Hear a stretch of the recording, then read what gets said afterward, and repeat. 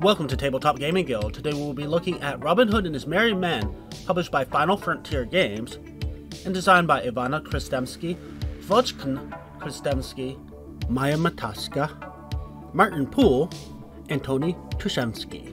This rulebook is on the long end, but it's a good balance between text and images.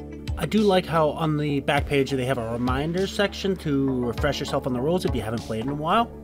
This is a Kickstarter that was on the height of the multi-function games where they were adding alternate modes that, most of them didn't work as well as the main mode. Player aids are always useful. It's nice to see one for every player so you don't have to pass it around. Although, it seems a little complicated here. A lot of information on these. Nice large tile tokens, punch out super easily and nice and cleanly. Good quality.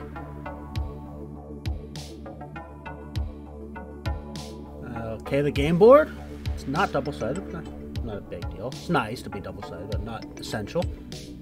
But it's a very nice looking board. I guess actually this was part of the selling point on the Kickstarter, was how nice this game looks, and it's mainly down to this board. These are some high quality player boards, dual layers, things don't slip around. If this art looks familiar, that's because it's by Mahajlo Dimitrisky, who also did the art for a lot of the Shem Phillips games, so Architects of the West Kingdom and such. I am slightly concerned by the amount of iconography I'm seeing. Hopefully it's relatively simple to figure out. We'll see.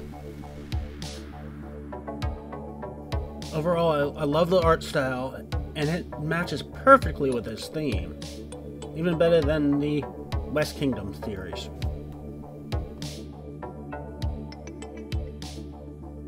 While some of the art does repeat, there's certainly a lot of unique pieces of art in this game.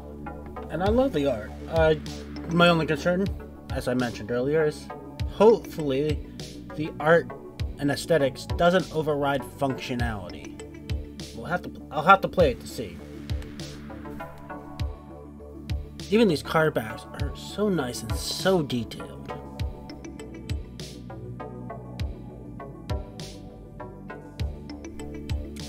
And we got a slew of components here. We have what looks like DNA helixes. I'm guessing they're barricades or something like that. We got carts full of goods for you to waylay and pilfer. And of course, meeples of every color. And tools and resources. Bear in mind this is the deluxe version, so if you're getting the standard version, you'd just be dealing with cubes and cylinders. These look like various goods you can pilfer. Pretty easily identifiable what each is. And here we have the deluxe version of the various meeples.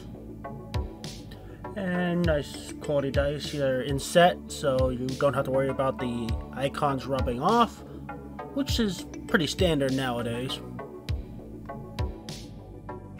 A couple draw bags. The opening seems a little small. For big hands, it could be a little bit hard to grab things out of here. I always appreciate them including baggies to put things in. In fact, I'm kind of annoyed when they don't, so good to see here. And the typical overly elaborate first player token. And that looks like it's it for the components of Robin Hood and His Merry Men. Overall, this is a pretty game with a lot of mixed reviews. I'll have to play it to find out how much of it's true, but it sounds like there's going to be a lot of having to house rule to fix incomplete rules or unbalanced mechanics. And typical of big Kickstarter games like this, there's many people who really love it, and a fair number of people who have issues with it. It's just a question of whether the having spent so much on the Kickstarter biased positive reviews, or is it really a good game with a few little flaws? Well, thank you for watching. Please join us again for more unboxings, reviews, previews, and playthroughs.